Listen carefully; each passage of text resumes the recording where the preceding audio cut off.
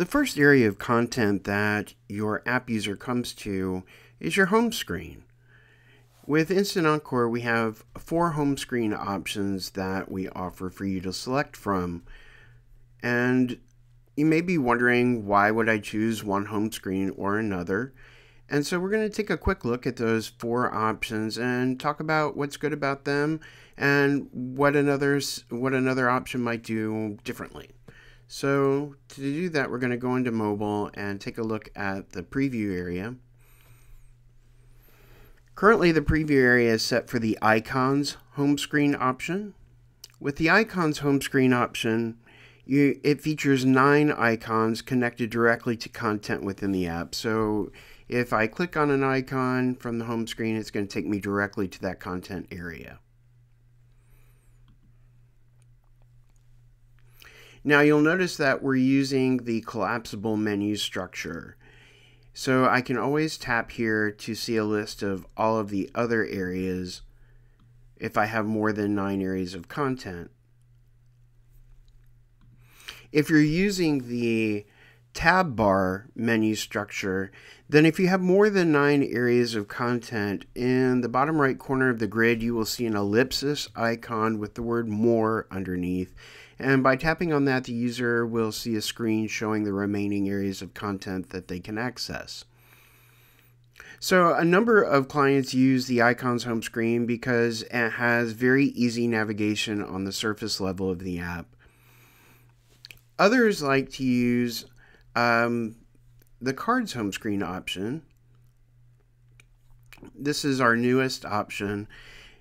And the cards home screen option, start off, you have an optional image that you can put at the top of the cards home screen, and beneath that will be a series of cards, and each card references different types of content.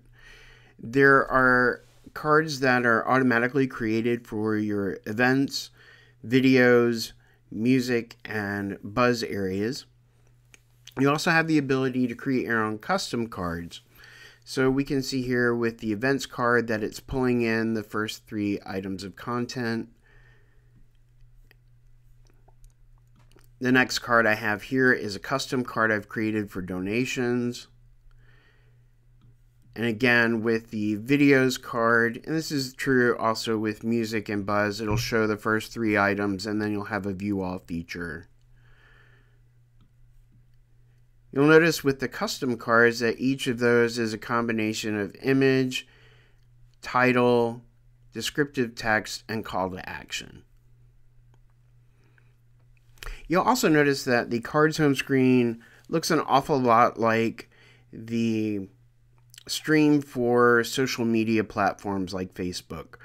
We're all very used to doing this vertical scroll on social media platforms and viewing piece of content after piece of content, and the cards home screen option reflects that.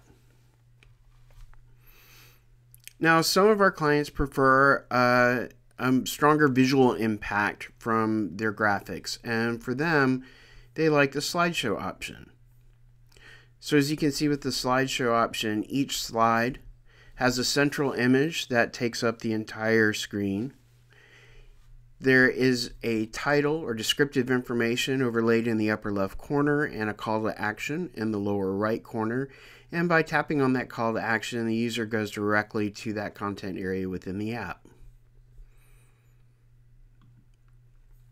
You can have as many slides as you like. You can schedule your slides to appear. There can be activation windows where they appear for a set period of time and then leave the app.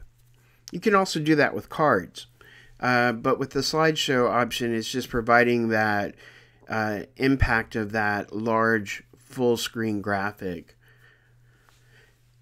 Now to move from card to card, because the number of cards are indicated by the number of dots at the bottom of the image, you can move by simply swiping horizontally across the screen.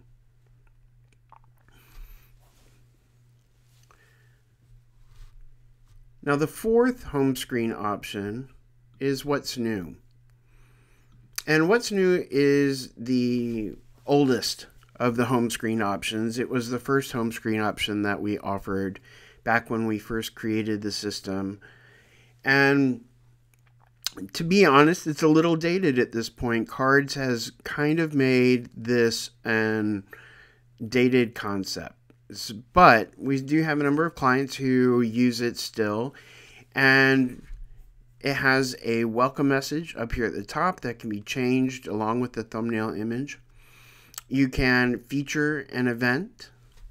That featured event can be the next immediate event on your calendar, or you can select a specific event to feature for a prolonged period of time.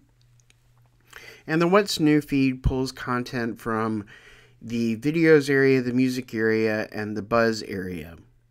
One of the ways in which we feel like Cards has surpassed the What's New home screen option is that you're not just limited to those 3 content areas. With Cards, you can have cards for your photos, you can have cards for your custom tabs that you've created and your custom content, and even the cards that you have for events show the first 3 options rather than just 1 option.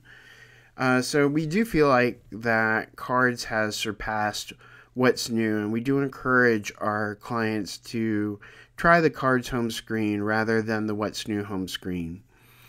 But it is still an option in the system, so we want to make sure that you're aware of it and how it works. If you have questions about which home screen option would be best for you, feel free to email us at support@instantencore.com.